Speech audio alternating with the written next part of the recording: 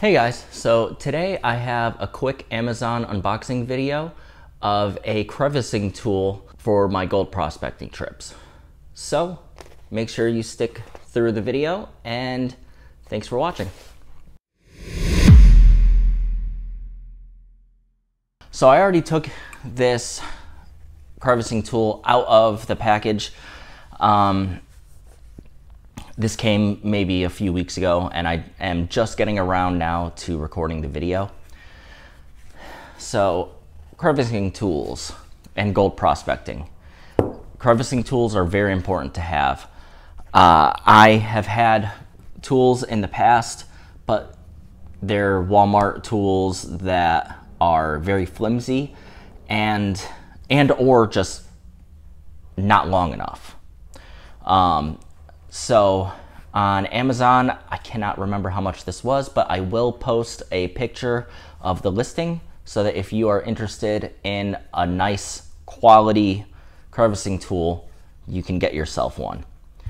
So this crevicing tool is made out of steel and it is thick steel. I would not want to get hit by this. It's relatively heavy. It has a nice little handle on here, which I don't know how well this padded handle is going to hold up.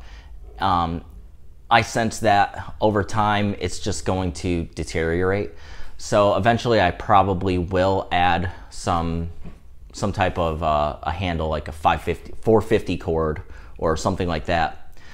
It does have a little hole so you can put a lanyard on it, and on it, on the tip, because it's relatively sharp, it has a little protective thing.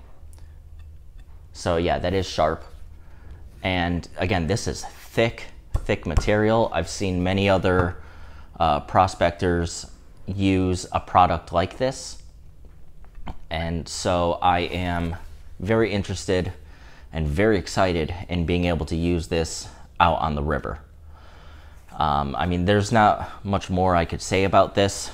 Again, this is going to be a short video because this there was no information, there was nothing else.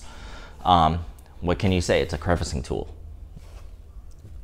And we'll see how it will hold up on the river.